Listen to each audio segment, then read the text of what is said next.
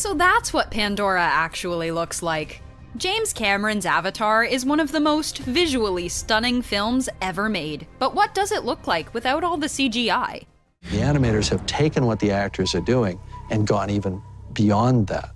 Neytiri lives a pretty unique lifestyle as one of the Na'vi on the planet of Pandora. One of the things that we see Neytiri partake in is drinking water from a leaf. But because director James Cameron loves to rely on technology innovation, the way that the scene was actually filmed without CGI may surprise you.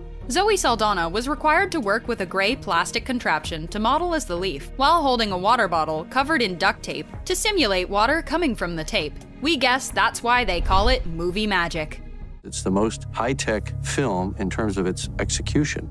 You may or may not have had an awkward kiss in your life, but it probably wasn't as awkward as it was for Sam Worthington and Zoe Saldana when they had to kiss as Jake and Neytiri while filming Avatar. While in the movie itself, with all the added CGI, the scene plays out romantically. Without all the CGI, Worthington and Saldana had to kiss with their motion capture jumpsuits and with green dots all over their face, so that the motion capture on their characters' CGI bodies would be accurate and more real. We created a manually operated gimbal rig that they could balance on. One of the most exciting action scenes in all of Avatar was definitely the flying Banshee. Obviously, a lot of CGI was needed to be done to bring the Banshee to life, as there's no living, real-world counterpart to the creature. In order to capture Jake flying on the Banshee, Sam Worthington was required to fly on the back of a moving plastic structure, where he'd be flung around with wires, all while wearing the motion capture suit. Honestly, we think we'd just prefer the ride at Disney World that seems a bit more comfortable.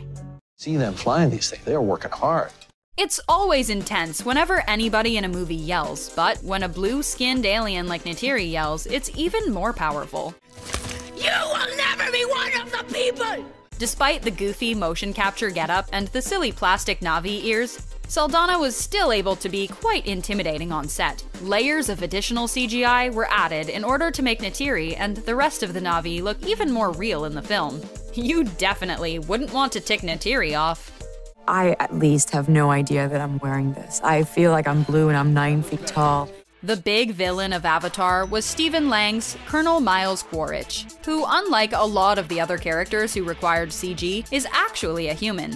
One might assume that the Colonel's mech suit design was all CGI, but they would be wrong. The main core design of the suit was a practical effect, but it was the arm and the digital screens that were later added with additional CGI work in order to make the suit a more formidable force to the Na'vi. The final product proved to be quite the treat to the Na'vi and made Lang's Colonel an even more memorable villain. With rumors that he'll be back for the sequel, he may even bring that mech suit back. Oh yeah, who's bad? That's right. One of the first dangerous creatures that Jake encounters in the jungles of Pandora is the fierce Thanator. While the Thanator is quite intimidating on screen, the creature wasn't much to look at before the CGI was added. In fact, before the CGI was added, standing in for the Thanator was a red tennis ball on a long gray stick held by a crew member. In order for the actors to go on cue, the crew member holding the Thanator's stand-in would lunge at them. Life on Pandora would likely be much easier if all the Na'vi had to worry about was a tennis ball on a stick. Cameron has a knack for working with actors and actresses he's worked with before, so of course, one of the actresses he brought with him to Avatar was his alien star, Sigourney Weaver. Weaver plays Grace in the film and doesn't just play the character in human form, but also as a Na'vi. While even in her Na'vi form, Grace typically wears human clothes. Behind the scenes, Weaver had to still wear a motion capture suit to convincingly play Grace's Na'vi avatar.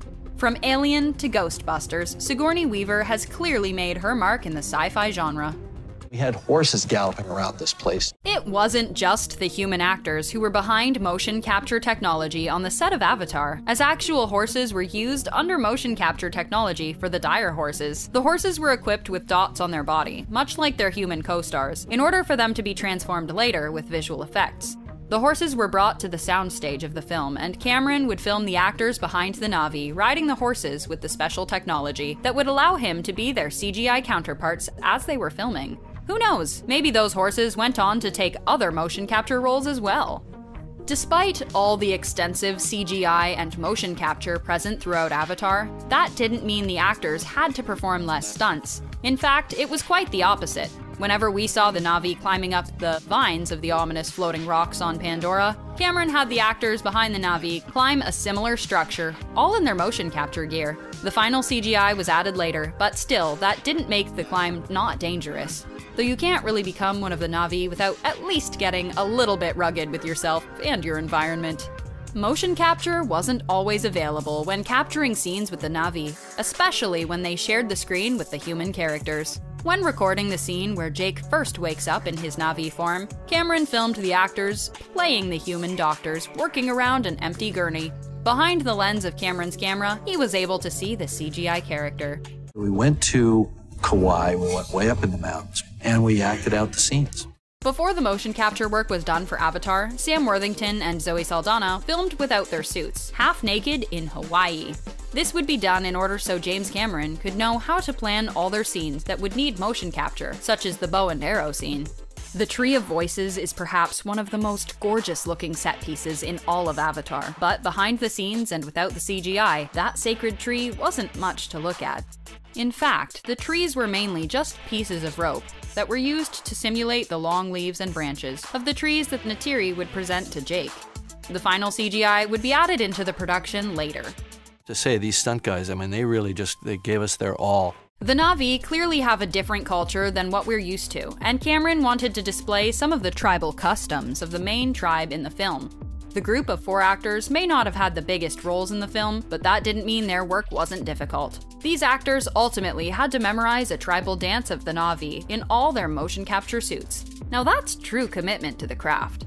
If this was CG, I could have moved that in 30 seconds. So the whole time I was shooting the virtual camera, I was complaining that it wasn't live action. While there were times on set where James Cameron and his crew had more accurate models of the Dragon assault ships, there were times where the models wouldn't be enough.